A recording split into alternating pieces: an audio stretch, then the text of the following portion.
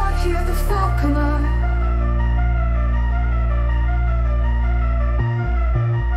Things fall apart, the center cannot hold.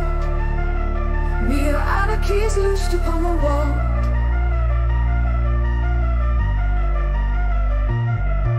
The blood-dimmed tide is loosed and everywhere the ceremony of innocence is drowned. The best lack all conviction, while the worst are full of passionate intensity.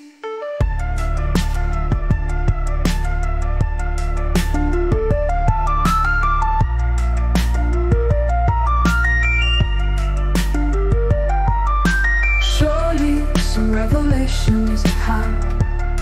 Surely the second coming is at hand. The second coming. Hardly are those words out, when a vast image, our Spiritus Mundi, troubles my sight. Somewhere in sands of the desert, a shape with lion body and the head of a man, a gaze blank and pitiless as the sun is moving its slow fast, while all about it real shadows of the indignant desert birds. The darkness drops again, but now I know the 20 centuries of stony sleep